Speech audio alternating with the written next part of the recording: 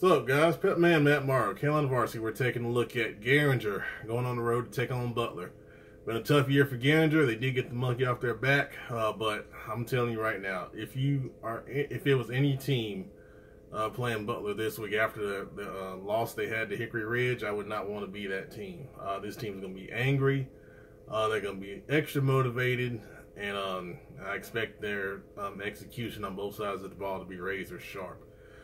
Special teams was an issue in that Hickory Ridge loss. That was noted on the forums. They had a punt block, of course. We saw that on TV, and a couple other issues. So look for those things to try to get corrected this week. And you know, for Garinger, you got to hang in there and keep fighting, and you know, take the small victories and try to make them big ones as you push toward the future. All right, guys, everybody play safe on Friday night and have a good game. Thanks for watching.